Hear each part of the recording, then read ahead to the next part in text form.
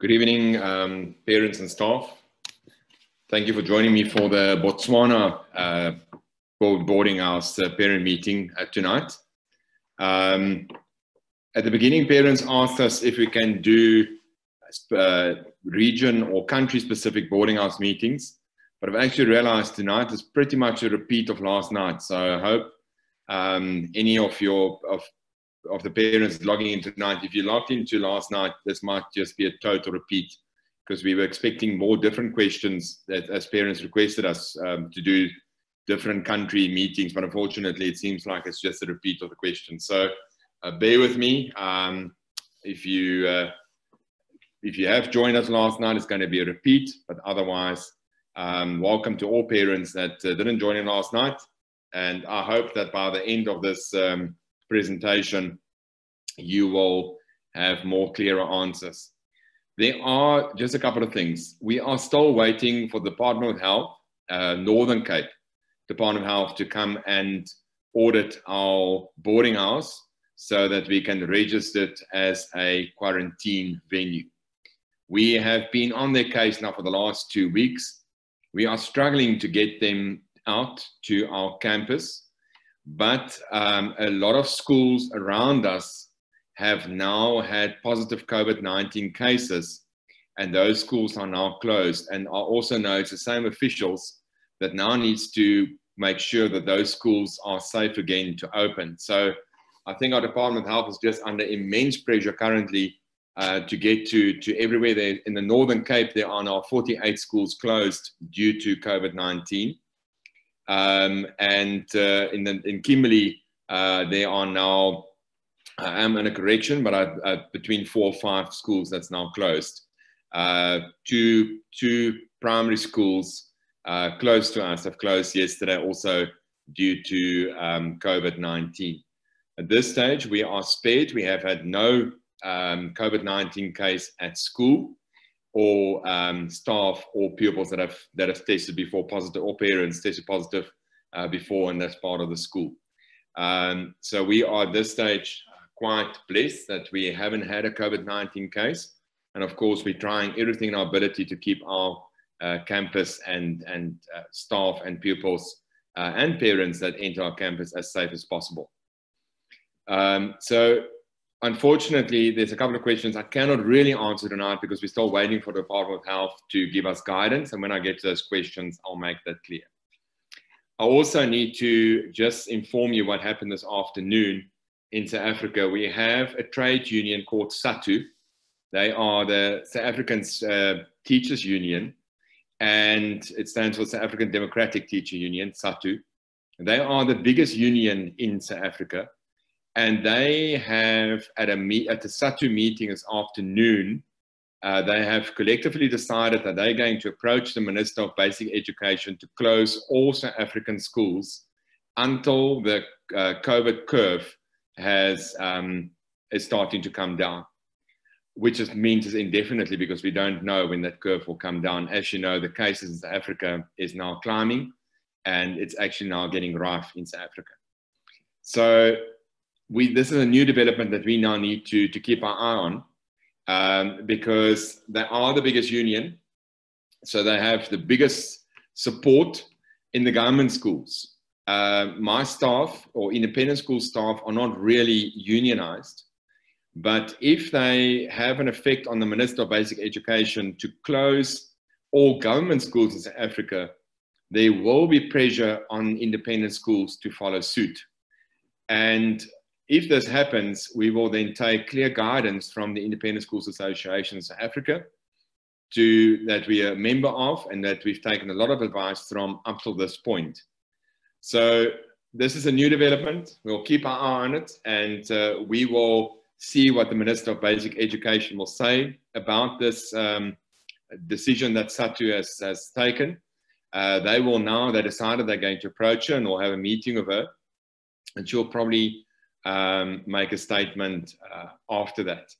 But I just want to mention it tonight because this is now a new development that we need to keep our eye on, because it's also, while we're trying to get our borders back in South Africa, if this is a new development and this is where the minister is going with this decision, then we need to inform you as soon as possible what's happening. So that's a media briefing or media statement was released by SATU this afternoon. And as I said, we'll keep our eyes on it, and we will let you know what's happening. But that might also have an effect on face-to-face schooling and coming to the boarding house. Thankfully, our online product is still running. That's what your kids are following, and I think you'll agree that it's an excellent product. And also, what will then happen to exams and whatever, if they do close the schools, we really started putting contingency plans in place this afternoon, and I will then have further conversations with all our stakeholders as well. So there's Mrs. Drew's cell phone number.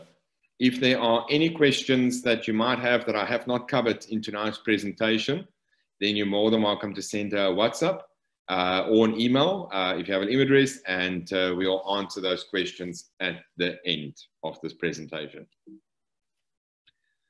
So the first question was, please explain the contingency plan of removing children from the school campus within 12 hours of notice if a case is confirmed. So if we have a COVID-19 confirmed case, that if it's a child, that child will be removed from the boarding house and will be put up in a guest house. We will then inform you as parents. We are currently speaking to 2 guest houses that is willing to assist us if this happens. And they are also willing then to assist us with looking after the child that's tested positive. And of course, as a school, we all play our supportive role and also make sure that the pupil is safe and that they are in safe hands.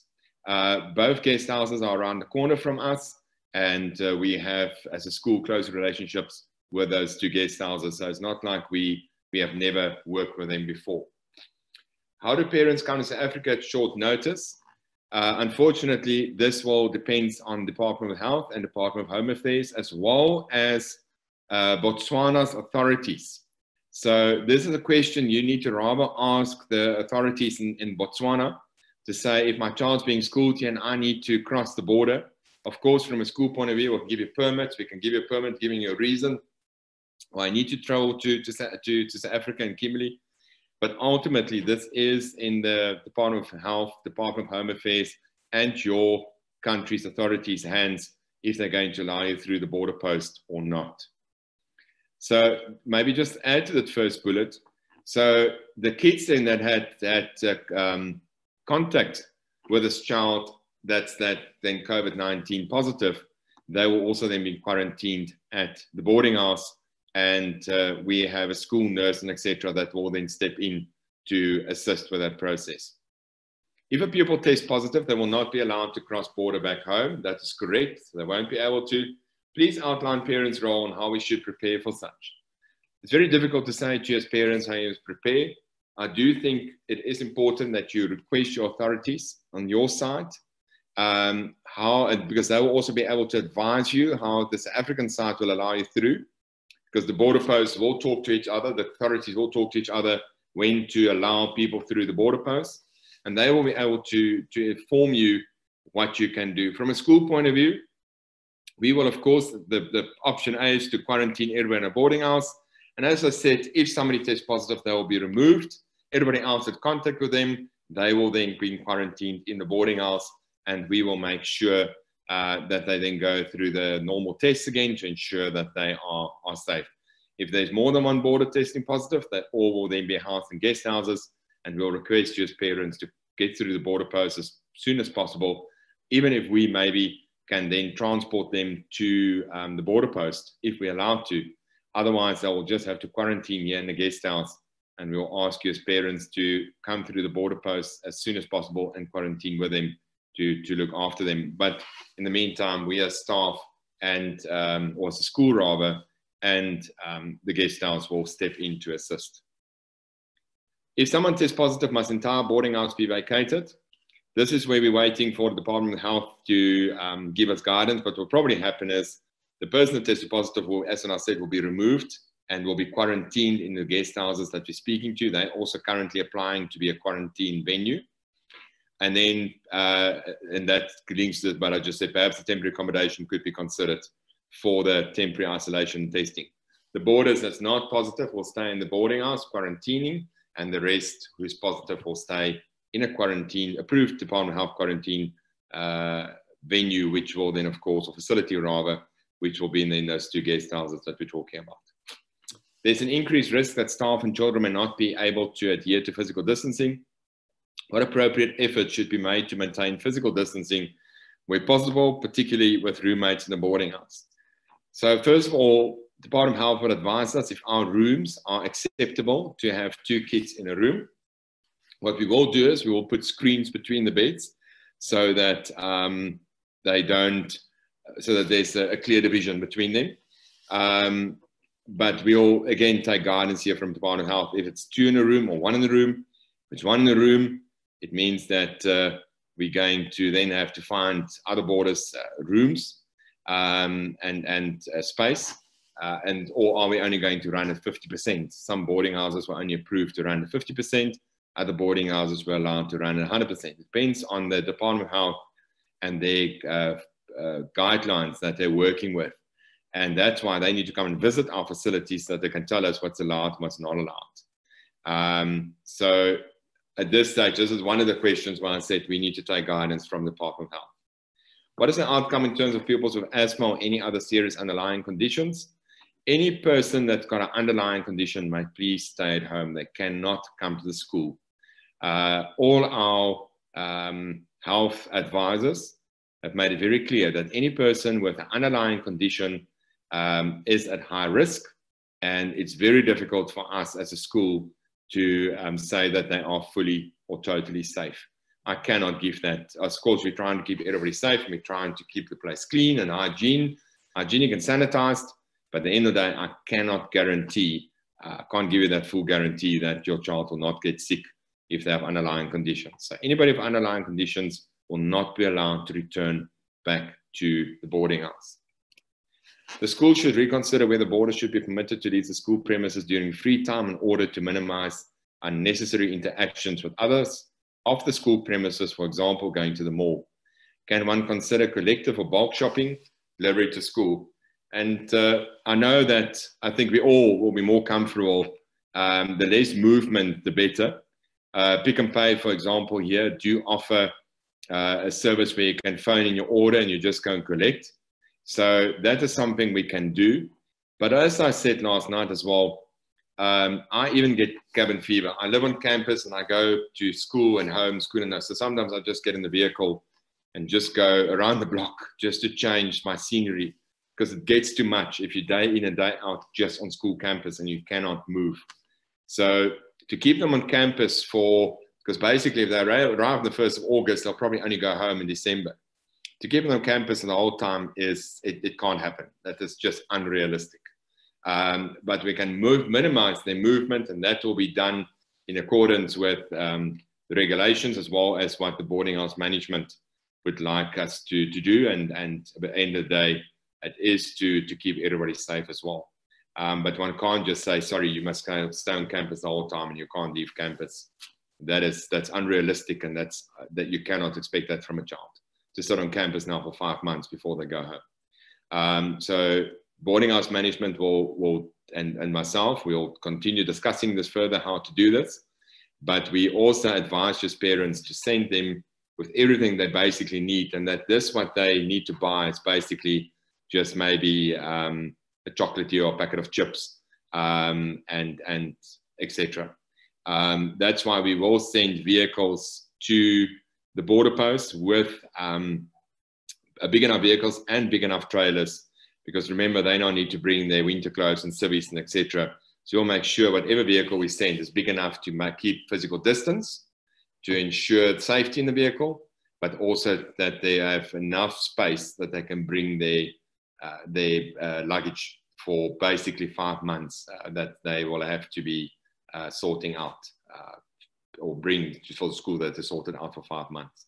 So that's what we're going to do regarding this, but it's unrealistic to say to a pupil, sorry, you can't leave campus for 5 months. One can't do that. What will the rooms still be shared? That's what I said. The Department of Health will give us advice. How will it be dealt with if one pupil gets sick? We have an isolation area in the boarding house that Mrs. De Bruin and the team will help and set up with the school's assistants, of course, where if a pupil gets sick, they will be, I'm talking about now normal flu and cold, they will be isolated. We have already discussed what will happen if they're COVID-19. And then, of course, we have a full-time school nurse that will assist them. And of course, if they have to go to the doctor, we'll take them to the doctor. Sorry, should one pupil at the boarding house test positive for COVID-19, will the boarding house still be allowed to operate? As I said, the kids that are negative or that are in contact with the child, they will be in the boarding house quarantining, while the child is positive will then be quarantined at a guest house. Is it possible to reconsider the school's decision to run the quarantine period only from the 1st of August?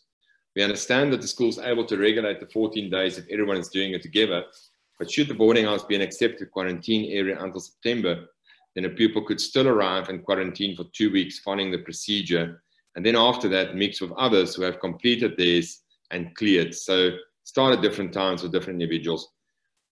I've spoken to many boarding houses that has done this, where they allow the group to arrive on the 1st of August, then, for example, the 7th of August, then the 14th of August. It becomes a nightmare to police. Also, now kids have been quarantining for 2 weeks, are now allowed to have a little bit more freedom to roam around, and one child still needs a week to go. They are teenagers. It's going to be very difficult for them to sit in a room, not mingling the little mingle they can do with their friends as well. So other boarding houses have really, and other CBCs have done this, has advised me, do not do that. They've done it, and it created all kinds of nightmares for them. So 1st of August, you have to arrive and quarantine in a boarding house. If you want to arrive after the 1st of August, that is when you will have to quarantine on your own, and probably that will take place in a South African state facility before you then allowed to come to school.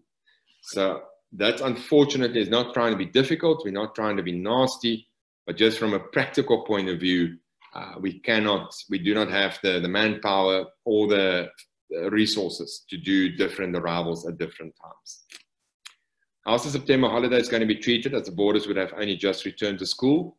We will cater for the boarders during those 2 weeks because they probably won't be able to go home and to continue staying on in the boarding house. Mrs. De Bruin and the team is currently working on it, and we will have more meetings around as well of which staff will be on duty during that time, but they will be able to stay in the boarding house. Will social distancing be considered when traveling to Kimberley? As I mentioned, we'll send big enough vehicles where social distancing will be kept according to transport regulations. And as I said, we'll send big enough trailers as well to bring their luggage. Will the boarders be given counseling during quarantine? Definitely. Already spoken to Dr. Swickers, and she and her team will ensure that there's a counseling program running for the boarders during this 2 weeks that they are quarantining, but also after the quarantine period as well. How will the dining or catering work for the quarantine period and thereafter? So during the quarantine period, their food will be sent to their rooms. That's according to regulations. But after quarantining, to keep the numbers minimal, the boys will eat on their own and the girls will eat on their own. And that means it's around about, if all the boys and all the girls come back and we're allowed to have everybody back, it's around about 20 at a time. They'll be in the dining room, which means we can keep really good distance. Also remember that normally it's a buffet style supper that they have and breakfast, but here it's not allowed. One person will dish up for them and also ensure that they keep their physical distance. Has the shower bathroom procedure been finalized? This is one of the questions that will be finalized by the Department of Health. But basically, if there are 5 showers, it will be 2 showers open in the middle. So it will be number 1, 2 will be open, number 3 can be used, and number 5 can be used. 5 toilets, again, 1, 3, and 5 can be used. 2 and 4 will have to be open, but also probably only 2 or 3 at a time after quarantining in the bathrooms, and there will be a cleaning and sanitize program in place. But also during quarantine, only 1 person in a bathroom at a time. So where there's one bathroom in the boys' side, for example, where there's 5 showers and 5 basins and 5 toilets, that doesn't matter. Only one person at a time allowed this. So they'll work in a roster system, and the pupils have to stick to it. Otherwise, they're going to be selfish. Has the frequency of the laundry service been finalized? Yes, we're going to do it in-house, and it will be done daily. So the 1 week, for example, and this is something the boarding house management will sort out. But on Monday, 1 week, for example, the boys will hand in Monday, Wednesday, Friday, the girls the Tuesday and the Thursday, and the other week it will turn around. But they basically will try to, and also will try to do the laundry over weekends as well. So we will, and we have to appoint now more staff to assist us with this process. So that they don't have to wait weekly for the laundry. It will be hopefully every second day or third day they'll get their clothes. But we do recommend that you pack a little bit more civvies for this period as well. It is cold. It's extremely cold currently in Kimberley. I just heard now that tonight will be the coldest night ever in Kimberley, and we can feel it. So that will mean that clothes, we will have tumble dryers in place as well, but it just means that things might take a little bit longer to dry as well. So pack a little bit, pack warm, and definitely pack a little bit more clothes as well. That's why we'll send big enough vehicles. You mentioned that educators have to quarantine. What about parents who travel to hotspot areas? Yes, parents that travel to hotspot areas, when they come back, they must, and they contact with the kids, the staff member, the parents and the child must isolate.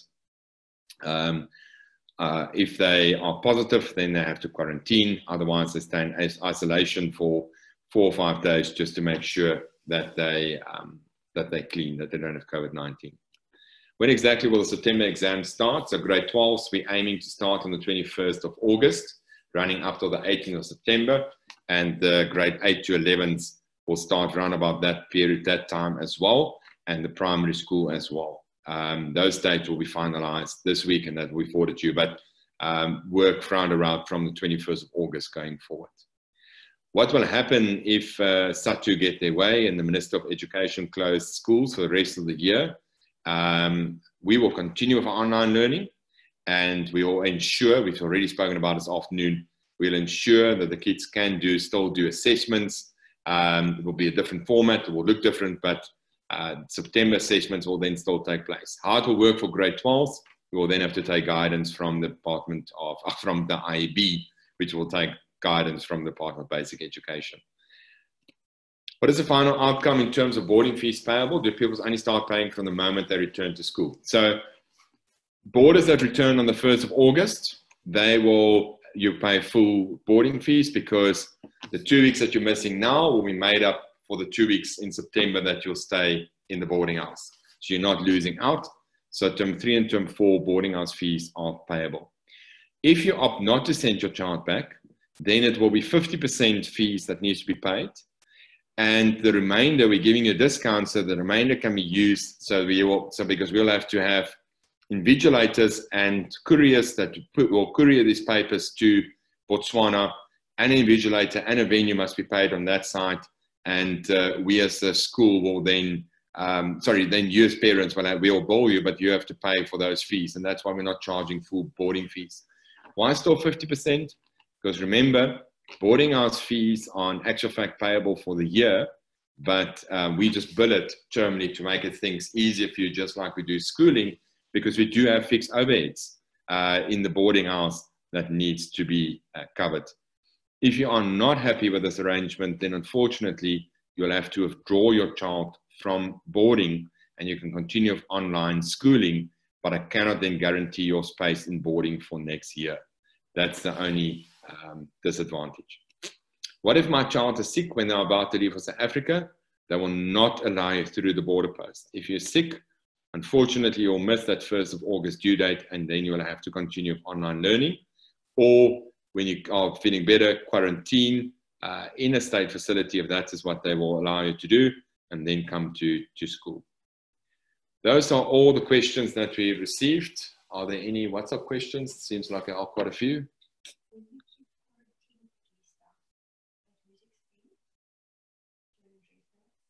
The question is, if the kid's staying at the boarding house, at the guest house, at whose expense?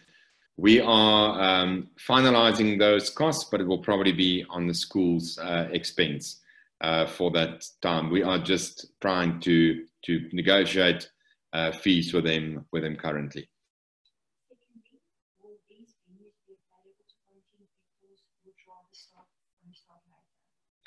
The question is, if kids want to quarantine later, are these guest houses then available to quarantine in?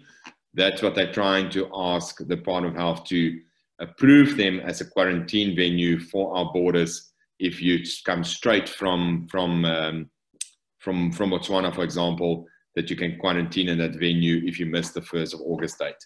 Again, this is what we're waiting for the Department of Health to advise. Yeah, if you quarantine later on your own for those 2 weeks at the guest house, that is for your expense.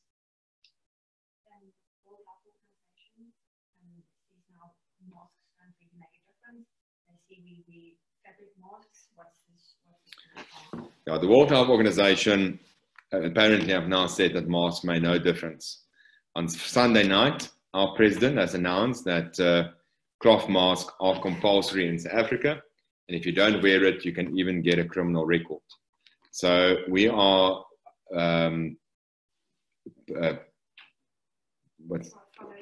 we are adhering South African regulations, and all businesses are now required to, the customers and their employees must wear those masks. So they will probably, I assume our government will now take note of what the World Health Organization have said, and will probably advise differently soon. But for now, that is what they require us to do, to wear cloth masks. And while that's part of our South African regulations, we need to follow. Okay, there's no WhatsApp questions. I want to see if there's a question in the chat group. One question in chat. What arrangements were in place with regards to September exams? The learners will be unable to return on the 1st of August due to underlying comorbidities. So we will assist you to write in your country. So in Botswana, we will ask you to write in Gaborone.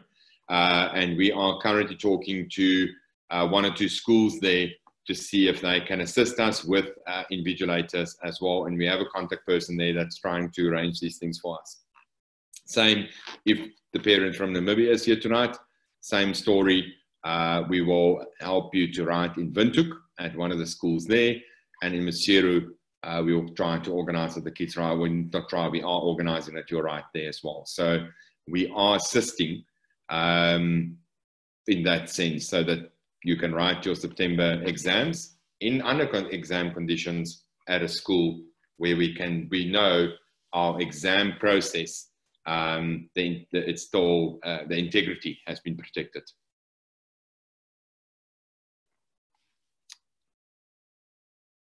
Seems like those are all the questions. I'm just going to give another couple of seconds to see if there are more questions coming through.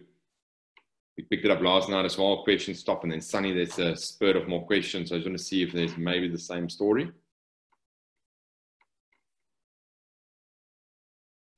Give it 10 seconds.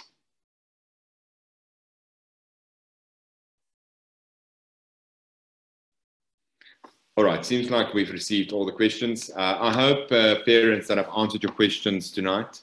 I do apologize for the 2 or 3 questions. I can't give you clear guidance because you're waiting for our Department of Health to give us more clear guidance.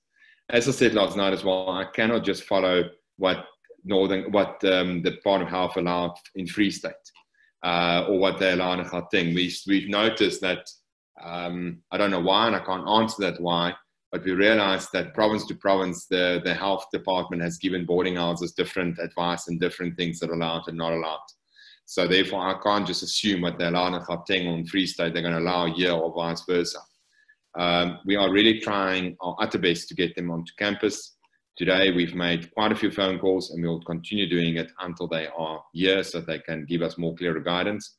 I hope this will happen before Thursday night, where I can give you more information. And I'll also probably be able to give you more answers on the development from the SATU asking the Department of Basic Education to close schools in South Africa. I do believe that Hong Kong has just just closed all their schools. And I believe that SATU and Massimo Amani, who's the old DA leader, They've all now taken note what Hong Kong is doing, because their numbers are also jumping up, and they are now citing that as a reason why we as African schools must also do the same. Hong Kong had 34 cases in schools, 32 or 34, I'm on a correction now, and that's why they're closing. And our SATU and other organizations are now citing that as a reason to close this as well. Otherwise, we're going to have problems. So we're watching the story, and I'll hopefully be able to give you more advice or more info on that also on Thursday night. Otherwise, parents, thank you for your support. Sorry, there's a question here.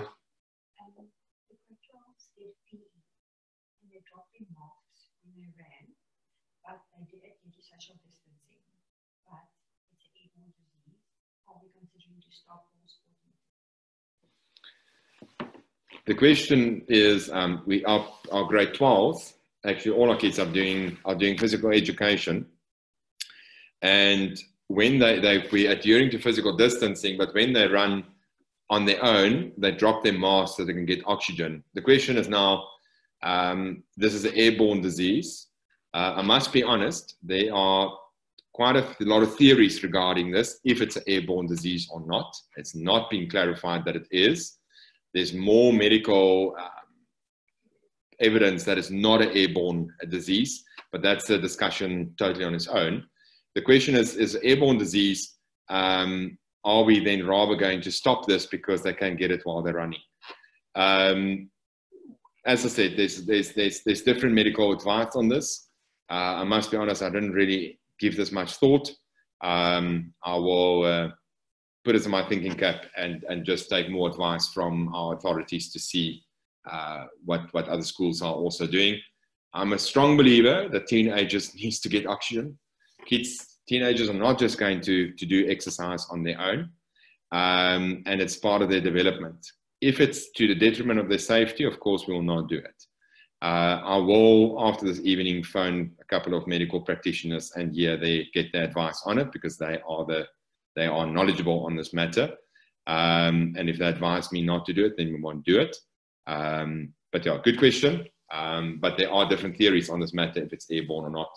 But I'll take advice from medical practitioners, and especially in any case, it's now so cold, so I can't foresee that the kids in any case will now do physical education. But when it's a bit warmer, we might make a plan. But good question, we will look into it. I hope I've answered that question. Parents, thanks for your patience, thanks for your support. Encourage your kids to continue with the online learning at home.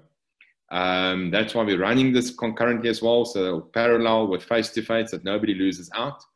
I know the kids are probably looking forward to come back to school and just see their friends. And also I know this uncertainty is getting to all of you. But thank you for your patience. We are trying hard on this side to get your kids back into South Africa and to keep them safe. And that is why we delayed this process, to ensure that everybody that is living in Kimberley, that our campus are now safe for them. And I didn't want to do it running parallel, trying to get borders back and trying to get my ECD open and trying to get day scholars back.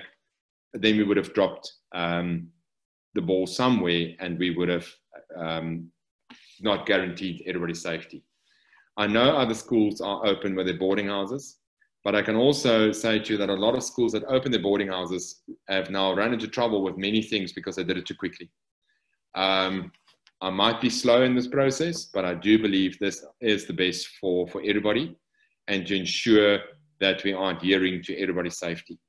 Ultimately, that is my responsibility, as I said, to keep everybody safe and to ensure that we have all the measures in place and that we are adhering to all regulations. I must also just make it very clear that some boarding houses are open without the Department of Health giving them approval, and they stand chance to be closed as well. So not all boarding houses that open have had the right to open. And that's why they also opened faster or sooner than what we did. But I rather want to know that you as parents are happy with my process, and that that when they return to the boarding house, I know that my staff are safe, and I know that that your kids are safe. And that's my ultimate goal. But that's why, while we're getting everything in place, the kids are not losing out, because they can continue with online learning.